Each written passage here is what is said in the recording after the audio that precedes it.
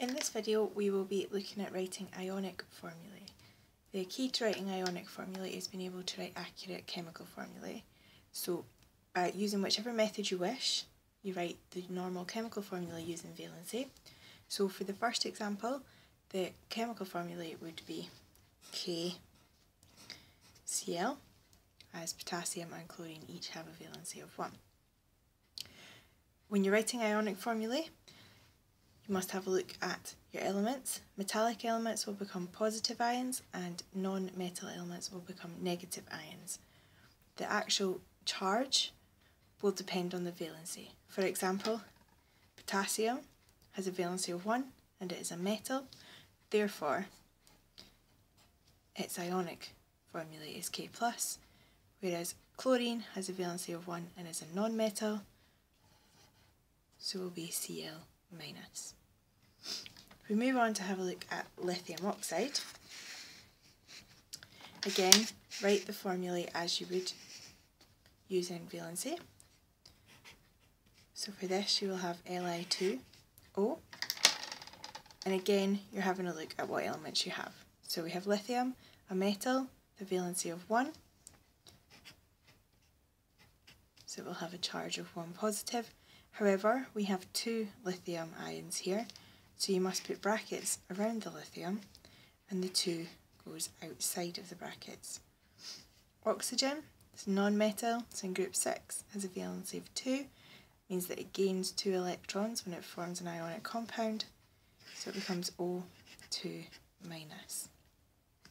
So looking at aluminium sulfide, write the chemical formula using whichever method you're comfortable with, and you should end up with Al2S3.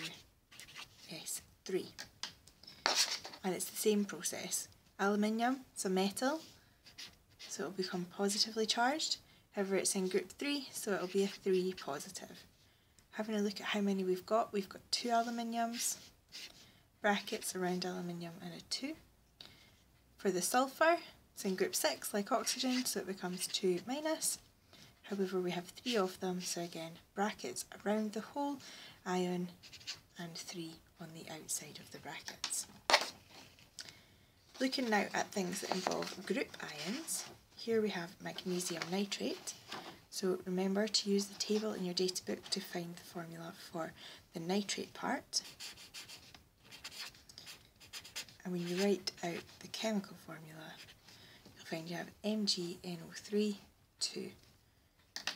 So Mg, the metal, is in group 2, so you'll find it's 2 positive. And to get the charge of the nitrate, that's actually in the data book. It's written as NO3-. And as we have 2 of them, we need to put brackets around them, just as it is in the chemical formulae, to show that it's the whole part. And the final example looks at 2 group ions together. So we've got ammonium sulfate. So ammonium is NH4